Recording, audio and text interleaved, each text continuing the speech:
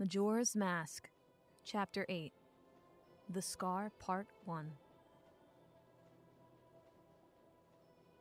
Link closed the door behind him, blocking out the sunlight and the buzz of the townspeople. It was replaced with the tower's darkness and the sound of rushing water.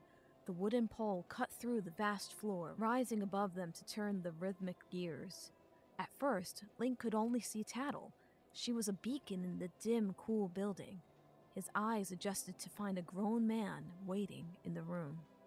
He still wore the elegant purple robes with a bulbous backpack of masks hunching him over. He was tall and lanky with short red hair on top. The masked salesman smiled at them as they approached.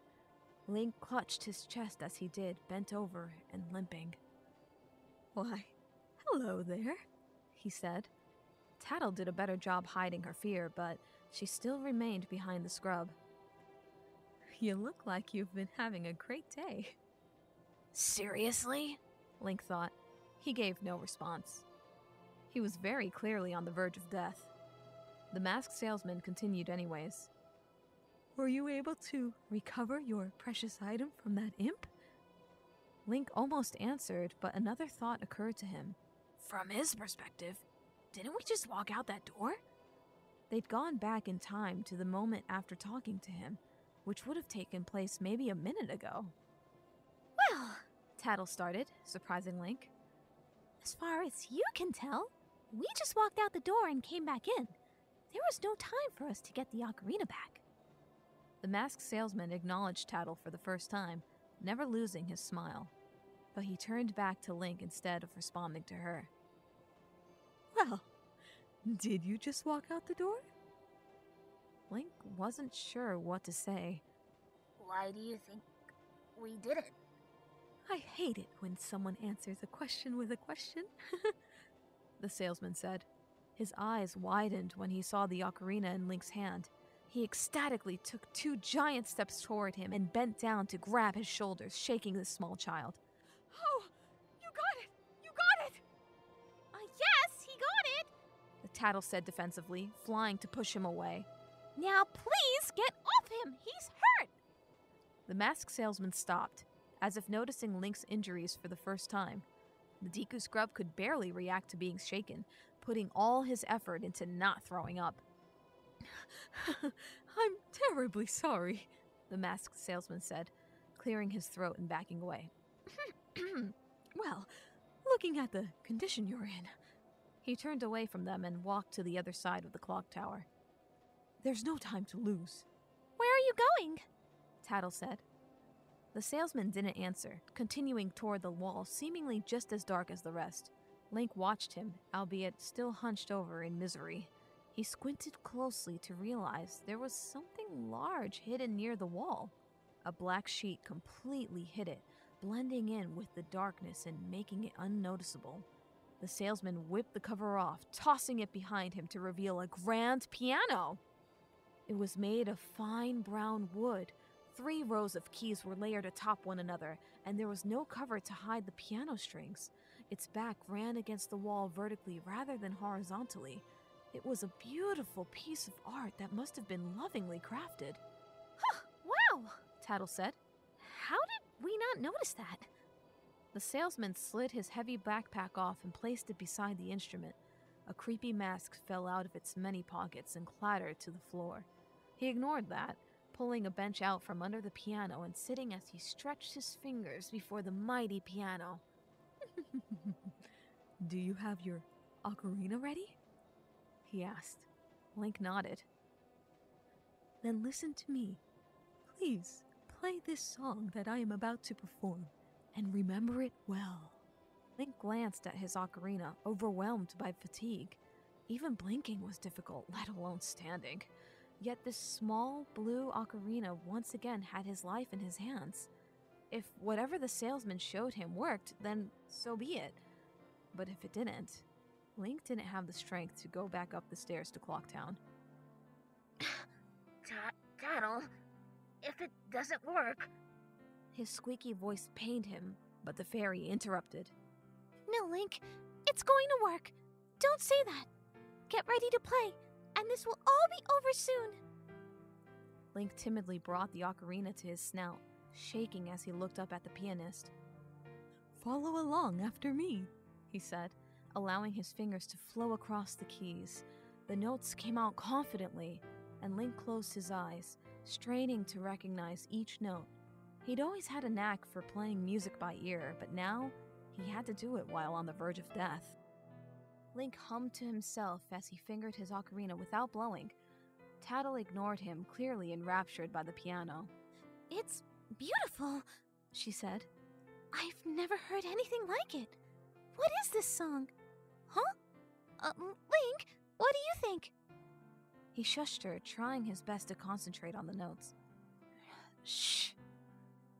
Okay. Don't mind me here. A poor musically inept fairy." The masked salesman continued, though the song was rather short. He looped the same phrase with only slight variations. Eventually, a soft whistle from the ocarina joined in. Link winced at the incorrect note and tried another one timidly, nodding before he played two more. He was quick to join the masked salesman's performance and match him note for note. Tattle was clearly left out between them, as the salesman played the keys of the piano and the Deku Scrub played the ocarina. When the masked salesman broke out of his original musical phrase, Link somehow followed the unexpected change, as if anticipating it, and already knowing the song by heart. "How do you—" Tattle stammered, not finishing her thought. Link continued playing, eyes closed. He allowed the music to take over him. Even when he got lightheaded, Link never fought it. It reminded him of the Song of Time's mighty grasp. When he could play no more, the ocarina's notes continued in his mind. He dropped the clay instrument, which rolled away from him as he fell back, away from the clock tower. There was emptiness. Link eventually spotted someone far off. There was a single Deku Scrub, though without red feathers cascading from the top, nor a crop of blonde hair. This Deku Scrub was not shorter or squatter than him either, as most typically were, but the same height and stature. Instead of hair, 3 green leaves stuck out apart from each other. They were twins. The 2 wooden-textured creatures walked up to confront one another, Link peering intently at the new visitor. Or maybe I'm the visitor. Who are you? Link squeaked. When you find my father, The Deku Scrub replied in Link's exact voice. tell him that I love him. I didn't run away. I just wanted to see the world. Please, tell him where I am too, so he could say goodbye. I don't... said Link, shaking his head. Who's your father? Where can I find him? Goodbye, Link. I am in your debt forever. You freed me! And then the Deku Scrub turned away, walking off into the darkness and leaving Link behind. Wait! What are you talking about? He called out, taking a step to follow him. Where are we? Link's next step met thin air, and then he fell, spinning through the darkness until... He opened his eyes. There was no more music, though he heard wood clatter on the stone floor. He was still underneath the clock tower, accompanied by the sounds of turning gears and rushing water. Tattle watched him intently, floating beside the masked salesman who had once again equipped his massive backpack. Link looked down to find the source of the fallen wood. His own face stared at him from the floor, his Deku Scrub face. It was frozen in time, watching with those familiar glowing eyes. Is that a mask? He wondered. His attention turned away from the frozen image of his Deku Scrub face when he felt his hands. Link held them out and thought he was dreaming. "Link!" Tattle exclaimed, as a smile spread across his face. My true face, he realized. He'd grown 2 feet taller, and his wooden-textured skin was tanned and soft.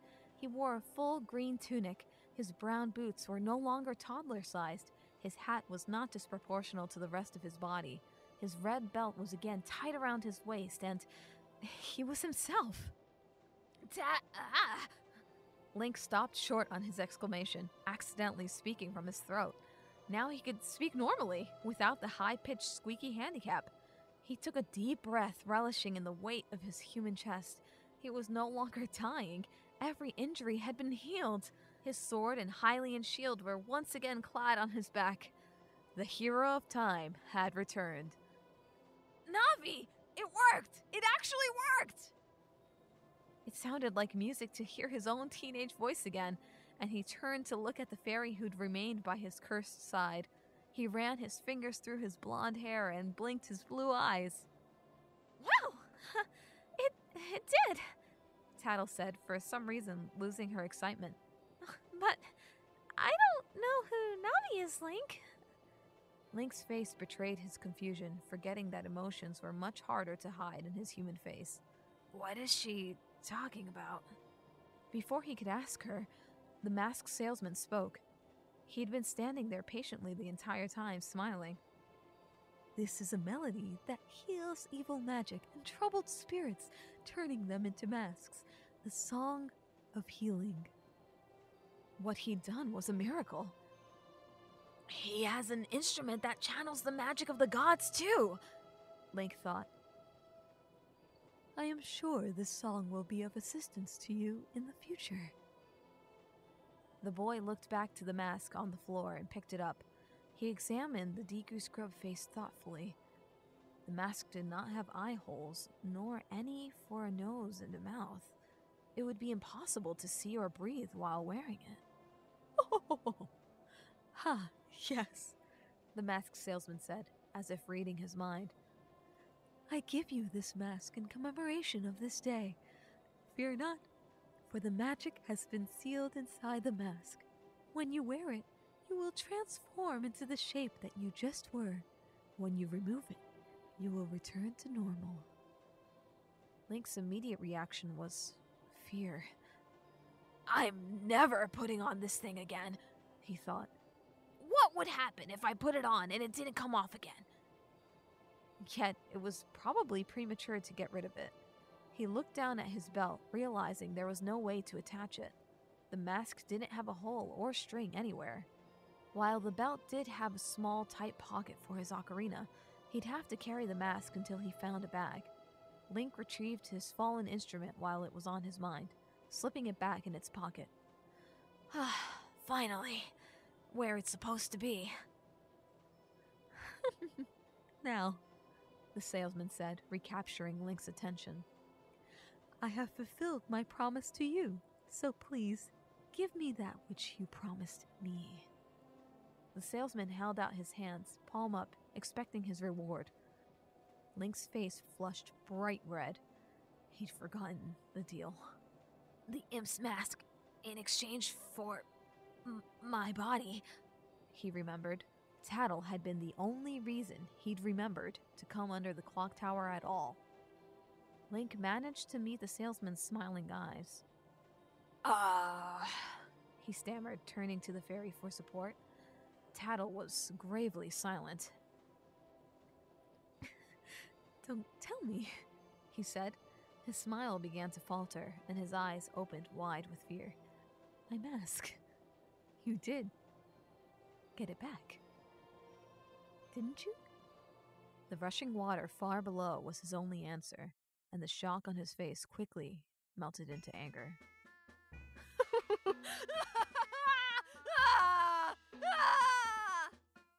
He screamed in anguish, reaching out for Link. The young man backed away, forgetting for a minute that he had his sword.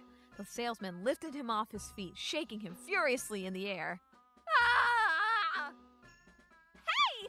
Tattle shouted, but she backed off as soon as she saw wildness etched into the salesman's eyes. What have you done to me? He exclaimed. Speaking while being shaken proved rather difficult. I didn't remember. I just... The salesman abruptly let him go, and Link fell to the floor on his bottom, quickly scrambling to his feet. If you leave my mask out there, something terrible will happen, the salesman said, hands on his head as he rocked back and forth on his heels. He managed to calm down, though, taking in deep breaths. I didn't mean to cheat you, Link answered. I was dying. That didn't appear to make a difference to the masked salesman right now. That mask that was stolen from me. It's called Majora's Mask. Instantly, Link pictured the heart-shaped mask and its terrible eyes. It is an accursed item from legend that is said to have been used in an ancient tribe in its hexing rituals. It is said that an evil, wicked power is bestowed upon the one who wears the mask. Link vividly recalled the Skull Kid's spells. He summoned the moon, cursed him into the body of a Deku scrub, and killed Tail. According to legend, the troubles caused by Majora's Mask were so great that the Ancient Ones, fearing such catastrophe, sealed the mask in shadow forever, preventing its misuse. But now, the tribe from the legend has vanished, so no one really knows the true nature of the mask's power. When the salesman finished, they allowed the soothing sounds of the clock tower to fill the silence. I knew it was the mask, Link thought. Somehow, I've always known that was the true enemy. But I feel it, the salesman said again, looking up at the ceiling as if to plead with the gods. I went to great lengths to get that legendary mask. When I finally had it, I could sense the doom of a dark omen brewing. It was that unwelcome feeling that makes your hair stand on end. And now, the imp has it. He turned back to Link. I am begging you. You must get that mask back quickly, or something terrible will happen. I'm begging you. I'm begging you. You must do it. The salesman stopped, eagerly awaiting Link to answer him. The boy started, but the salesman interrupted him. Really? You'll do it for me? I never said. I was certain you would tell me that. But I don't. You'll be fine. Surely you can do it. I don't know what I'm supposed to do, Link yelled. The masked salesman finally gave him room to speak. I've already been to the top of the tower to face him, and I lost. I fell off the tower and almost died until you healed me. All I have is my sword, and that's not anywhere close to what I need to stop the moon. Have you been outside lately? It's huge! There's nothing one person like me can do to stop it. The boy wore his frustration all over his face, waiting for the salesman to say something. Finally, he did. So, what else then? Are you going to go back to Hyrule and let all those people die? Are you going to let your dear friend's brother die? Your horse, Anju? He remains looking down at the shocked Link, waiting for an answer. How do you? It doesn't matter. What I do know is that you can't leave this place before you've chosen between the light and the dark. You must face the Skull Kid, Link. You can't leave before you've done that. Light and dark? Link asked. What are you talking about? How do you know so much about me? Where did you come from? The masked salesman only laughed. You're wasting your time talking to me, Link. You must go out and stop him before it's too late. But I don't know how! Link yelled once again. Why does he constantly avoid all of my questions? Come on, Link, Tattle finally said to him, gesturing him toward the door. let's just go. Link hesitated.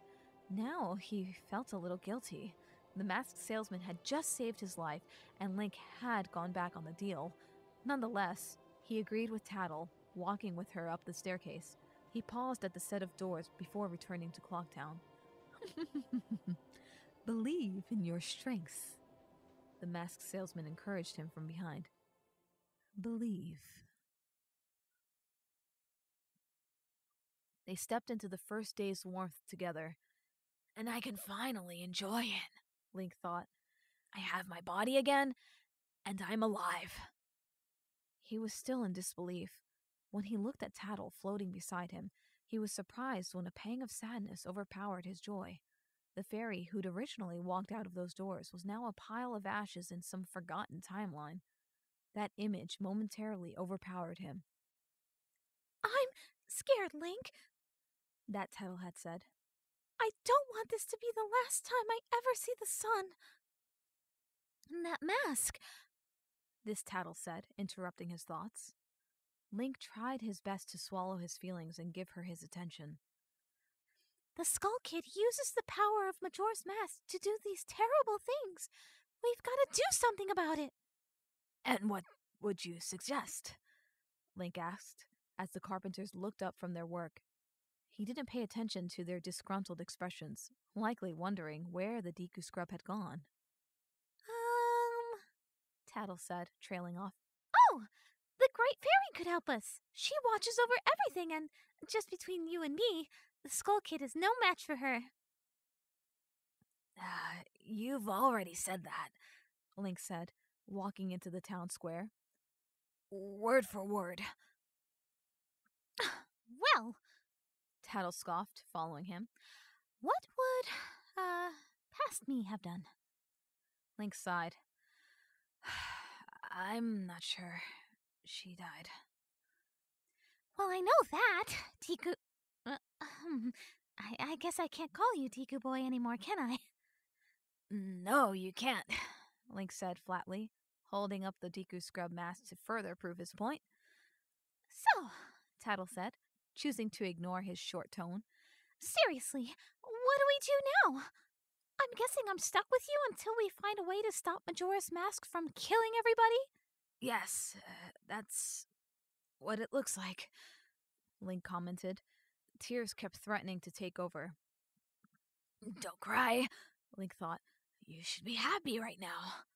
But even if he had his body back, Tattle was dead, and no one in the world even cared. The fact that she kept talking to him now, regardless of her past life's memory, made everything so much harder. Are you okay, Link? Tattle asked. I thought you might be a little happy, now that you're not a Deku Scrub anymore? Yeah, I just... Link trailed off. Just what? Asked the fairy. Link didn't answer. Where are we going anyways? Link stopped walking when he realized they were halfway through the East Clocktown Plaza. He'd subconsciously ventured to the Stockpot Inn. You realize she won't remember you, right? There's no reason for this Anju to help you. I know, Link said, continuing onward regardless. The fairy scoffed, but followed anyways. They entered the lobby to see Anju behind her desk, looking down at a notebook opened before her. She was, once again, wearing that same blue dress. Her short red hair was neatly done, and she looked up with a forced smile on her face. Hello. Welcome to the Stockpot Inn, she greeted. Link watched Tattle's expression, realizing this was her first true time travel-affected interaction. It was eerie interacting with a person who suddenly didn't remember you. He also noted Anju's strange familiarity again, as if he'd known her before Clocktown. Deku Scrub drama had prevented him from questioning her about it, but now, this next first meeting jogged his memory. Has she been to Hyrule before? Link wondered. Link and Tattle were completely unaware of how creepy they looked just standing there, until Anju grew visibly startled. When Link became self-aware and walked toward her, the innkeeper tensed, as if not sure what to expect. Link fumbled for the right words. Have you ever been to Hyrule?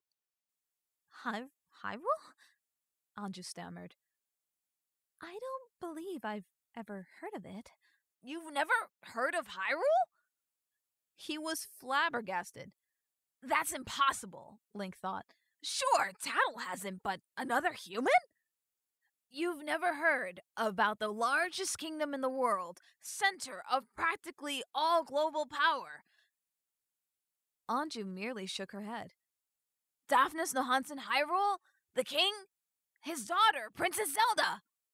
Where is this place? Anju asked after a moment's thought. It's... Link stopped when he realized he wasn't sure, at least in relation to Clocktown.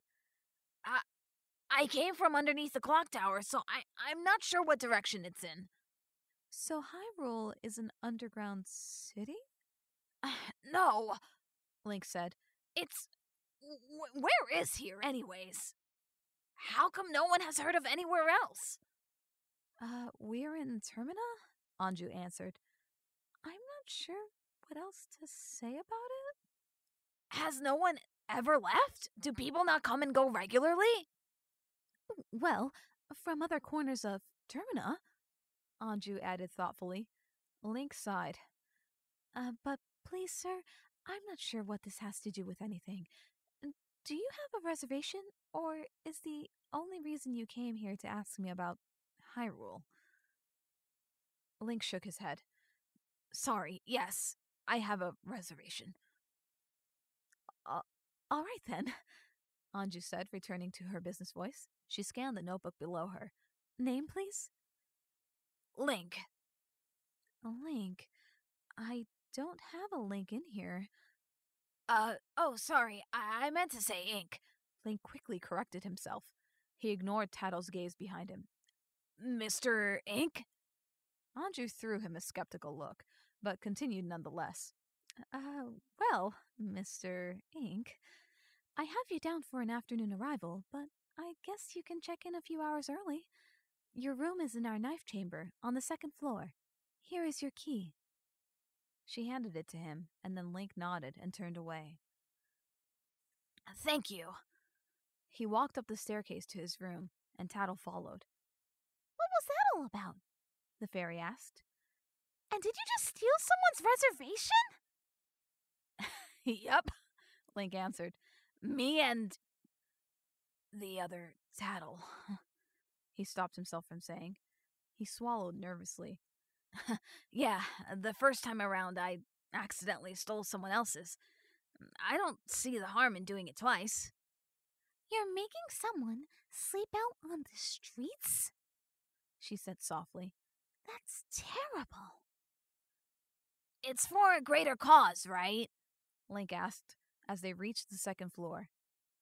Sure, Tattle said, clearly withholding something else on her mind. Whatever you say, Mr. Ink. Tattle! Look out, you! Tattle turned around, but she was too late. The strain of the wooden wheel wedged into the platform reached a climax when it hit the ground. The wood violently shattered into millions of pieces, and they showed no mercy. Tattle was instantly bombarded with bullet-like shards, and Link curled into a ball to protect his face. And there they were, underneath the moon's ball of fire. Tattle was in his hand, dying just as he was, some unseen injury within her ball of light. Thank you for not leaving me, Link struggled to say. No problem, Deku-head.